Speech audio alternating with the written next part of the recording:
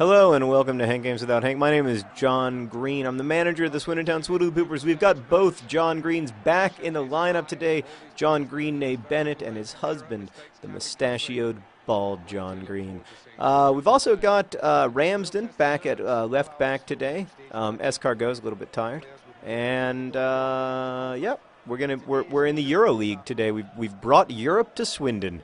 And I've got good news, which is that we are second in our group in the Euro League right now, and the top two in the group get to move forward to the knockout rounds, which is when you make a lot of money. So that would be good for us.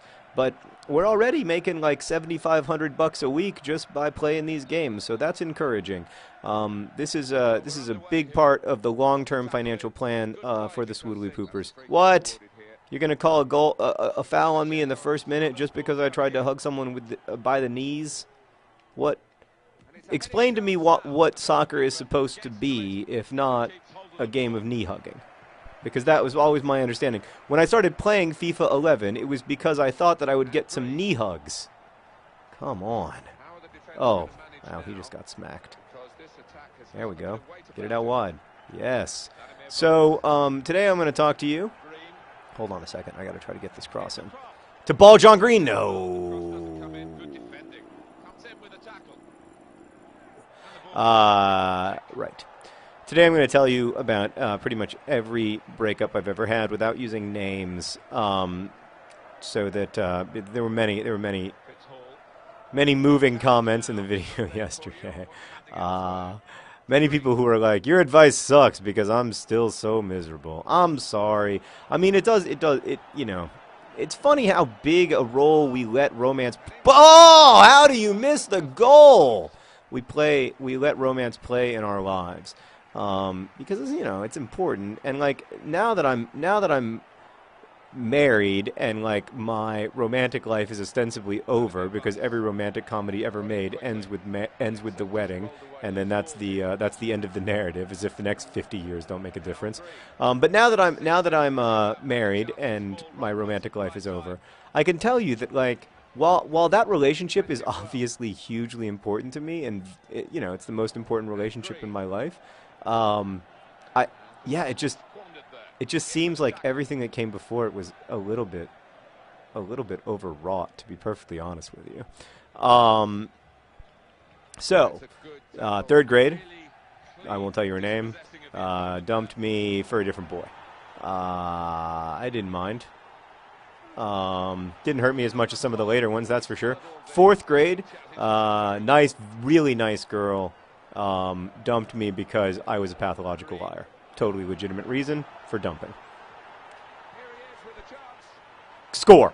Yes! That's what I like to see. Ball John Green to other John Green. John Green's ball another John Greens. They love each other and they love our team. Great goal. Great goal. And, you know, it's nice to see some goals that are coming together from passing, not just from corner kicks and long crosses into the box. Really nice to see the passing being rewarded a little bit. So I appreciate that, FIFA 11. Thank you. Get it to your... Oh, I just needed another half a second for a great give-and-go goal. Anyway, fifth grade. Her name was Maggie. I still follow her on Twitter, actually. Really nice girl. I can't remember why she broke up with me.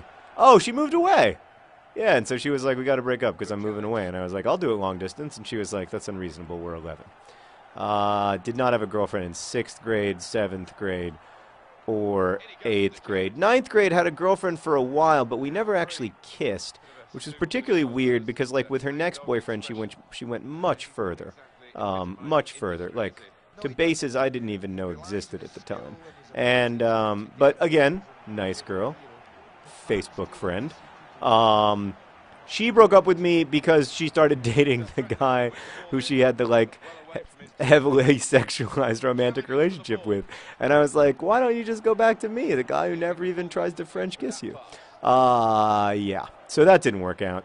10th grade, I had 2 major relationships, both with women who later came out as being gay.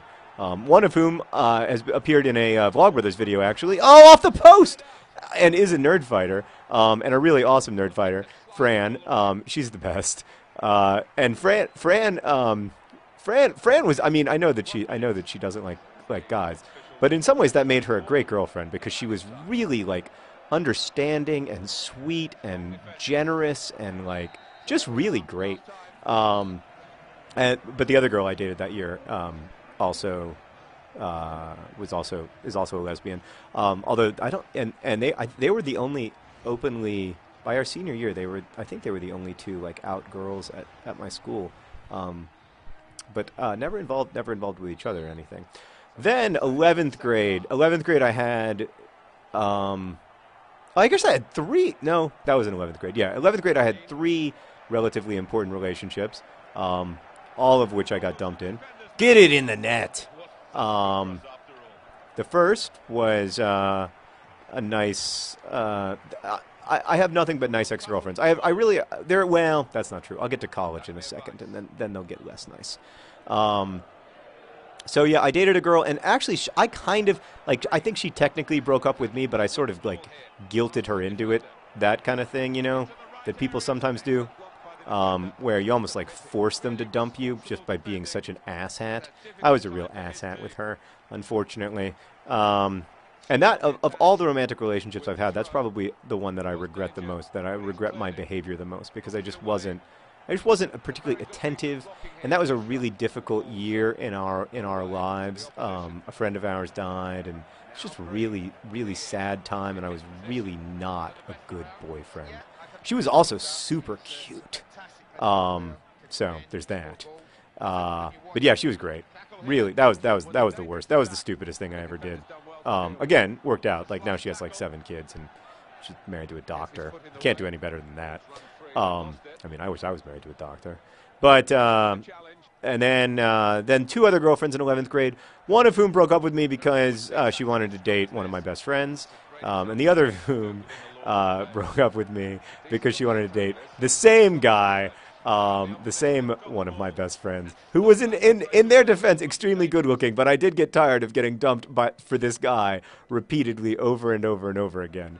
And then eventually he hooked up with one of my girlfriends. He hooked up with the girl I was dating like at the equivalent of our senior prom, and I was like, that's it.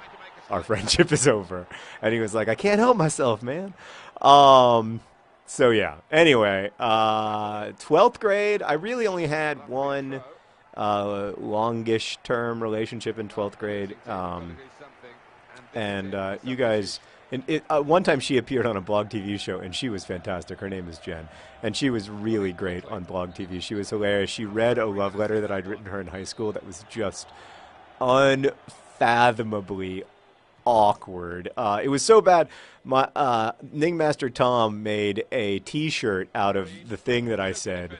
I was talking about the E. Cummings novel, The Enormous Room, and I was saying that all of our lives are enormous rooms, and you must choose what you fill your enormous room with. Context is everything. And I said to Jen in this thank goodness, I said to Jen in this letter, fill your room with Mount Everest. And I hate myself from the past so much. So anyway, yeah, my friend Tom, every time I see him, wears his homemade "Fill Your Room with Mount Everest" shirt. Yeah, so that's that. Fill your room with Mount Everest. But. She and I broke up really because I went to college, and we sort of tried to make it work long distance, but then eventually she went to college and she got a boyfriend, and then it definitely wasn't going to work.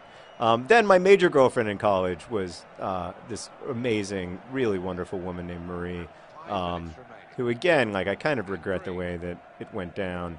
I mean, she broke up with me, so it's her fault, I guess. But I regret it just because, like, I would love to still be friends with her because she's such a cool person.